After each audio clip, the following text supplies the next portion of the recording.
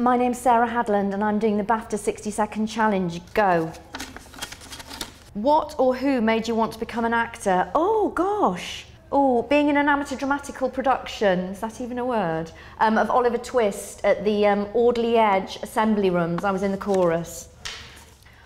Which was the most challenging character you've played? Oh, I had to play a dog in that Mitchell and Webb Look. That was quite hard. If you were stranded on a desert island, what film, TV show or video game would you take with you? Oh, probably Castaway.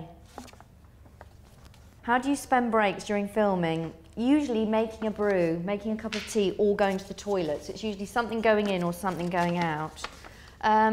What would you like to change about your industry? That there isn't such a divide between comedy and drama, that maybe everyone could just accept that we might be able to do both.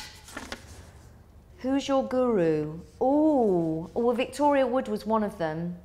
Who's the unsung hero on a set? Runners. They keep everybody happy with little cups of tea and things. The runners are the unsung heroes. Done. What's the hardest thing about your job? Working with David Mitchell while he was really trying to go out with Victoria Coren, but she wouldn't have it. Yeah, fair enough. How yourself. There's no one more unique than you.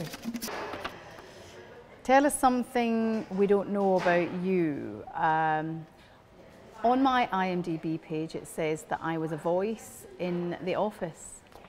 I wasn't.